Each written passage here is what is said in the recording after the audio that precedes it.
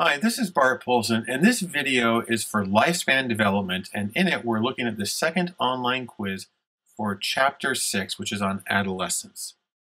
The first question in this quiz is which of the following is an example of a primary sex characteristic? And the choices are breast development, vocal features, pubic hair, or fallopian tubes. Well, we're talking about primary sex characteristics, and so the answer is fallopian tubes. If I can get, there we go. Um, Anyhow, it's the sex organs. And so for females, girls and women, ovaries, the presence of ovaries, fallopian tubes, uterus, and vagina. Again, the primary, the ones that are always there. And for males, the testes, penis, scrotum, seminal vesicles, prostate gland, the things that are always there that biologically define a person as male or female. Now, I realize there's more to it than that, but you get the idea. It's not the secondary characteristics that come later, but it's the ones that are always there. Okay. What is believed to trigger pubertal changes such as menarche in girls?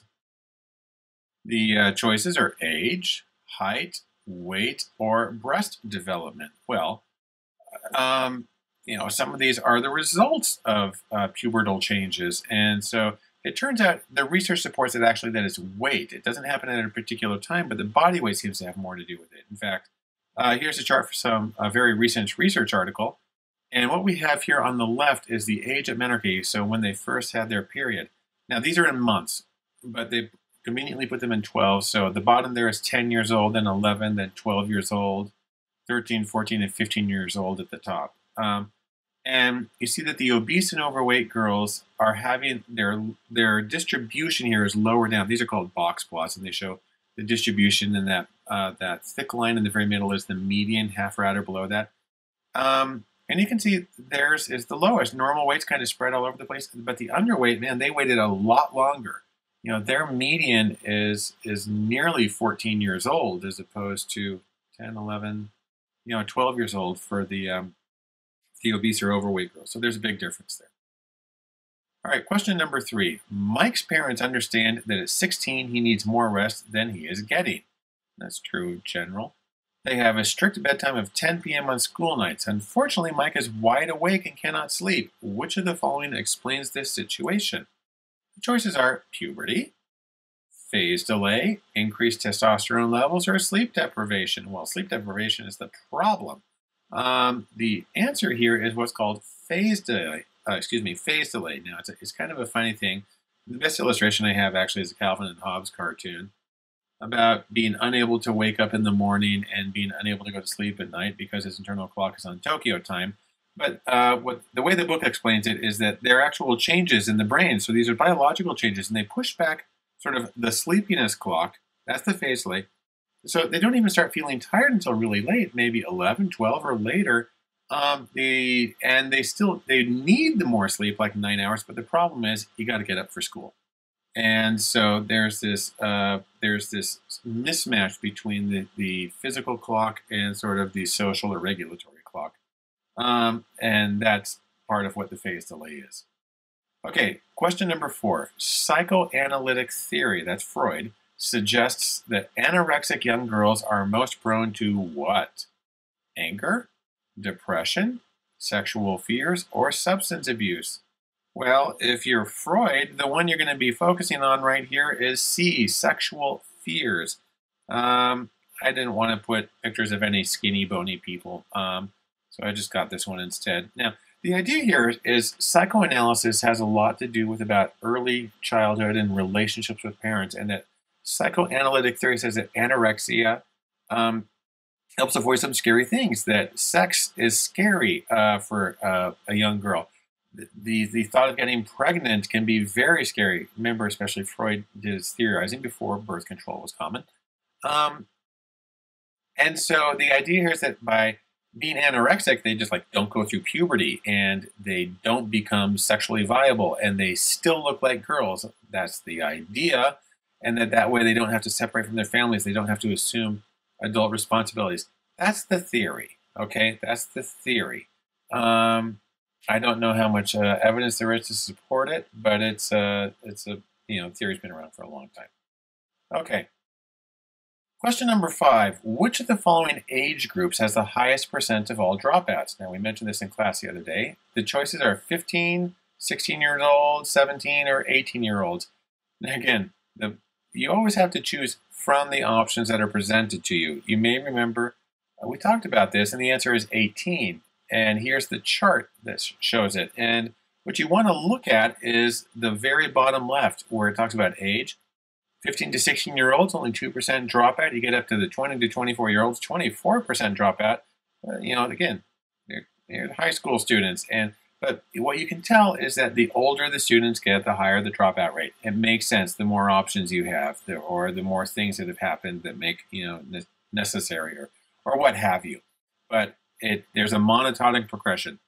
The older the student, the more likely the risk of dropping out. So if you're given a choice from 15 to 18, it's going to be 18. All right, question number 6.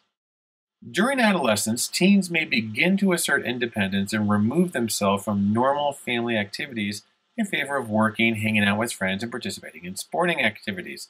Which of the following will adolescents normally experience during this time?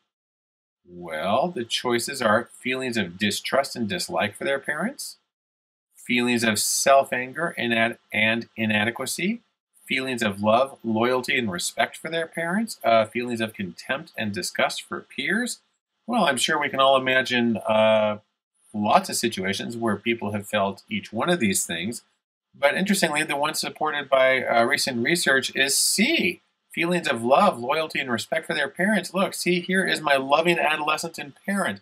And I got to tell you, it's hard to find a picture of adolescent being loving with their parent, because there's just this idea that all teenagers hate their parents and that it's just full of conflict.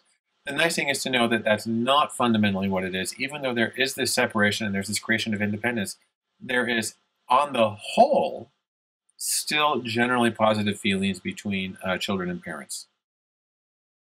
Okay. Number 7, adolescence is a time of increased relationship with peers. How do they define relationship expectations during this time period?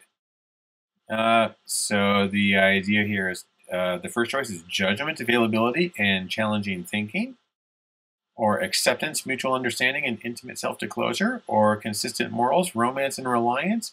And the last one is loyalty, intimacy, and reliance. Well, there's a tricky list. And if you want to get credit for this question, you're going to pick B, acceptance, mutual understanding, and intimate self-disclosure as the things that that adolescents are looking for in their peer group more than anywhere else. And here's just my stock photo of happy, attractive teens who all have shiny white teeth. Anyhow, question number 8.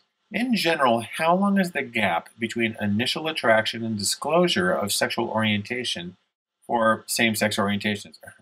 They should really say for adolescents with same-sex attraction, what have you. And so this is between realizing, for instance, that you're gay or lesbian and telling somebody that how far apart are those two things, and put in other ways, how long is somebody in the closet? How long before they come out? And the choices here are 6 years, 8 years, 10 years, and 12 years. And holy Moses, those are all really long. The sad thing is that the answer is, 10 years. 10 years pass between the time a person realizes that they are gay or lesbian and before they're willing to tell anybody about it. And anyhow, in view of this, I've chosen a little Keith Haring cartoon. National Coming Out Day was just about 2 weeks ago on October 11th. So if you missed it, just go ahead and observe it now. It's a wonderful thing to do. So let's not have it take 10 years. Question number 9. Which of the following would be a current marker of adulthood? The choices are marriage, children, financial independence, or graduation from college. So the idea here is, at what point do people feel like they are adults? And interestingly, it's not marriage or children or graduation. It's financial independence. Because a lot of people actually do get married. Well, for instance, they're in college. They may even have kids while they're in college. They may graduate, but still not totally feel like they've transitioned to adulthood if they're still being supported by others. Now, part of this is because financial independence is a hard thing to develop. Again, it requires putting across, the desire to spend and replacing it with the ability to save, which is a very hard thing for basically anybody to do. But anyhow, that is seen as one of the major contributors that adolescence of marking the transition into adulthood. And we have just one last question here. Which of the following was the most likely doctoral degree earned by a woman in 1991? So that's a little while ago. And the choices are mental health therapist, nuclear scientist, biologist, or architect. Well, inasmuch as there are not many doctoral degrees in architect, we can cross that one off. The other three, though, it's actually mental health therapist. We're in a psychology class, so it shouldn't be too surprising. Here's a little bit of data. We're actually looking at in between time here. But you can see, for instance, I like this one. It says women earned more than half of all doctorates in 2009. It's been a trend in that direction, and I imagine it will continue. Anyhow, that is the end of the second online quiz for Chapter 6 on adolescence in the course Lifespan Development. Thanks for watching.